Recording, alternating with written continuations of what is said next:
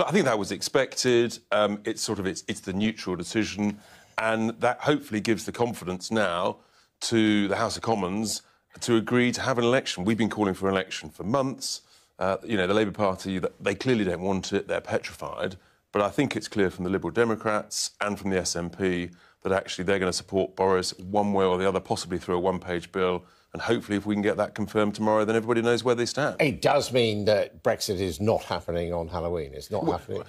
Well, anybody who's paying any attention has realised that a couple of weeks ago. Brexit is not happening on the 31st of October. The truth is the Conservatives have tried and tried and tried. They cannot deliver Brexit on their own in this Parliament. They need help. We in the Brexit Party are there to give them that help with a general election that hopefully will happen now before Christmas.